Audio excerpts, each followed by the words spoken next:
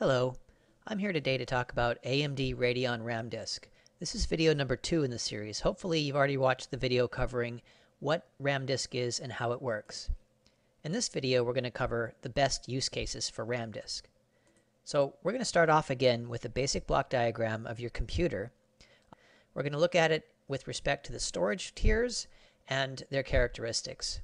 So you've already hopefully seen video 1 where we talked about the performance characteristics of the various storage tiers. Now we're going to talk about the capacities and cost associated with those storage tiers, as well as some of the other properties as far as wear and volatility.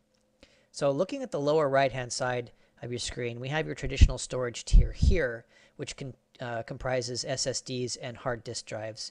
The other element of storage in your system, as shown up in the upper left, is the DRAM. So let's look at first the quantities of storage you would expect to see in these tiers. So with the hard drive tier, it's very common to see capacities in the terabyte range. The newer all electronic solid state tiers, typically executed in flash, have typically hundreds of gigabytes of storage. There are terabyte SSDs, but they're still pretty cost prohibitive compared to a terabyte of hard drive space. So we'll measure those in hundreds of gigabytes.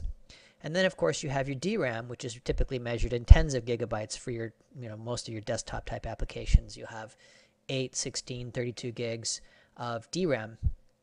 So that gives you an idea of the quantities of storage you have, and also indicates the order of sort of cost associated with them. So the hard drives typically have the lowest cost per gigabyte, then comes the SSDs, and then finally DRAM. And inversely, of course, is the performance. The DRAM is the very highest performing all the way down to the lowest performing, which is your hard drive. So given all that information, let's look at how that impacts our use cases. So let's start off with the mechanical hard drive. It's optimal for large files, infrequently used files, backups, archives, and streaming files. It's because it's very low cost per gigabyte and has very good streaming performance, just not real good random performance. So because it's not very good at random, it has problems with small, frequently used files and random data. And of course, the response times for hard drives, as we covered in the prior video, are on the orders of milliseconds. So not super fast compared to solid state elements. So looking at flash-based solid-state disks, they're very good at mid-sized files, frequently read applications, very good at random access because they don't have any mechanical latencies, and they make a great place to put your operating system. They're less optimal for frequently written files and backups and archives, and the reason for that is that flash tends to wear out as you write it. So if you write frequently to your flash drive, you are effectively wearing it out. So you don't take quite that same penalty for reads, which is why it's better for reading than writing. So there's a set of files that are optimal for that usage, which typically are your operating system. It's a great place for it. Then we have the DRAM RAM disk. It's optimal for very small files, frequently accessed files, random access data, and very fast response data. So if you want the fastest storage possible, you want to have a RAM disk. Now, that doesn't mean it's good for everything. It means that, if you have media files or streaming files, backups, archives, that sort of thing is perfect for mechanical drives because they're very low cost. You don't need to get at your backups as frequently as you do your mainline data. On top of that, RAM disk is a volatile storage media, so you need to have that startup and shutdown save option set.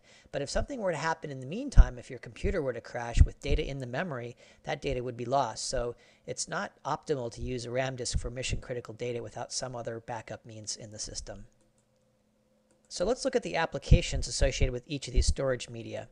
You have your hard drive. The applications that it's good for are the general purpose apps. So anything that you really just use for infrequent usage, archive, media files, backups are all great because of the low cost of the hard drive.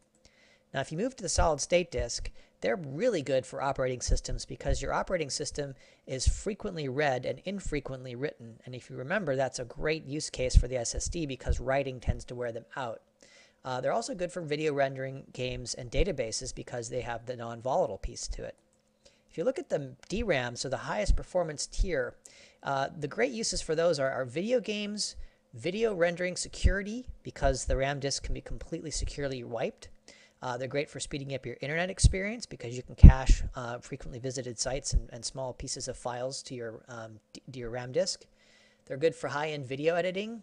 SSD optimizing, which is a great use for it because you can actually put some of your most frequently written or used files into your RAM disk and alleviate that traffic to your SSD. So you can actually speed up applications by splitting them between the DRAM and the SSD tiers to get the best possible performance while preserving the wear on your SSD.